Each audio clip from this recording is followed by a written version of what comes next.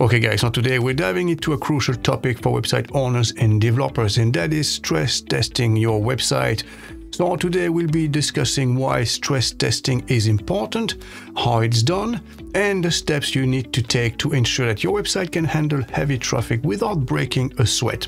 So if you are ready to supercharge your site's performances, keep watching. Okay, so before we jump into the nitty-gritty of stress testing, let's talk about why it's so important. So imagine that your website suddenly gets featured on a major news outlet or maybe goes viral on social media. So that's fantastic, right? But what happens if your server crashes due to the sudden influx of visitors? So that's where stress testing comes in. It helps you to identify weaknesses in your website's infrastructure before they become a problem. So in a nutshell, stress testing prepares your website for success, ensuring it can handle a surge of traffic without downtime. Okay, so now that we understand the why, let's move to the how. So stress testing involves subjecting your website to simulated high traffic scenarios to see how it performs under pressure. So it's like taking your website to the gym and testing its limits. So by doing this, you can identify bottlenecks, server limitations, and potential areas of improvement. So this way you can take proactive steps to optimize your website's performance. Okay, so now to make things clearer, let's have a look at a real-life example. So imagine that you're running an online store and you expect a surge in traffic during the holiday sales. By stress testing your website beforehand, you can ensure that your customers won't face slow load times or website crashes while trying to make a purchase. So this not only improves their experience, but it will also boost your conversion rates. Alright, so let's get practical. So here are the steps to stress test your website. So number one, choose the right tool. So start by selecting a tool to stress test your website, obviously. So there are various options available, both free and paid versions. So some popular choices are Apache JMeter, you have Gatling, and also Loader.io, and Loader.io is the most popular one. So second, create a test scenario. So next, design the test scenario that mimic real life situations, so real world situations. So for instance, simulate a sudden traffic spike, maybe like a flash sale announcement or a viral social media post. Third, gradually increase the load. So begin with a small number of virtual users and then gradually increase the load, and then monitor your website's response time, server load, and resource usage. So fourth, monitor performance metrics. So that's very important. So keep an eye on the crucial performance metrics like response time, server CPU usage, memory consumption, and also database response time. Now, next, you need to identify bottlenecks. So if you notice a slowdowns or bottlenecks, investigate further. So it could be due to maybe a poorly optimized code, inadequate server resources, or inefficient database queries.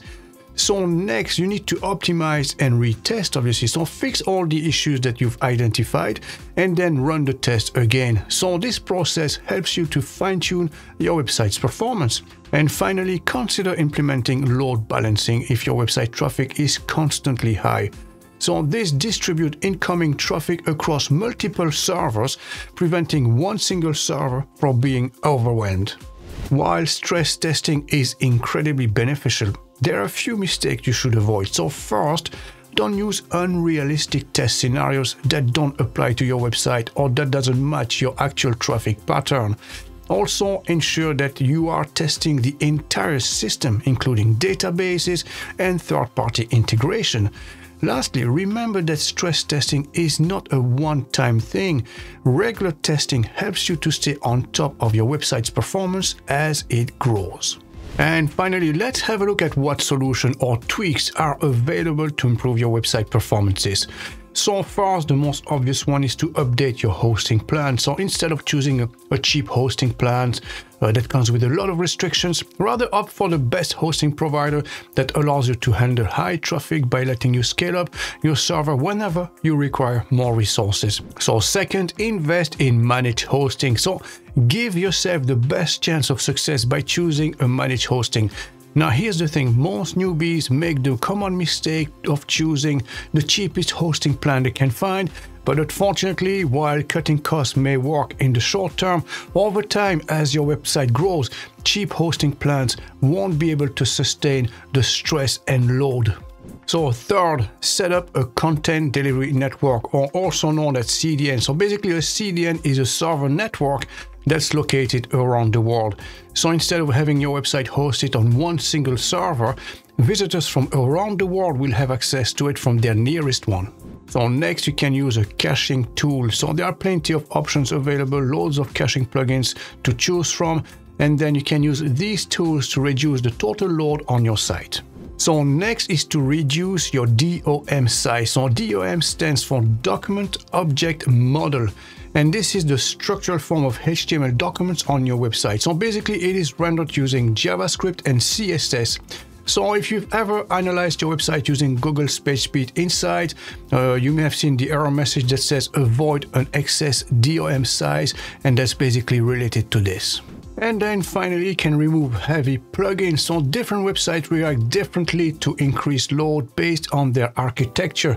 So factors like the theme, or the plugins you have, or unnecessary code and unoptimized images play a huge role in how your website performs, particularly on e-commerce sites.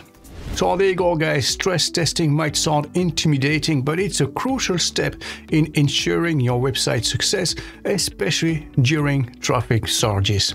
So by identifying and addressing performance bottlenecks early on, you're setting your website up for smooth sailing even when it gets tough.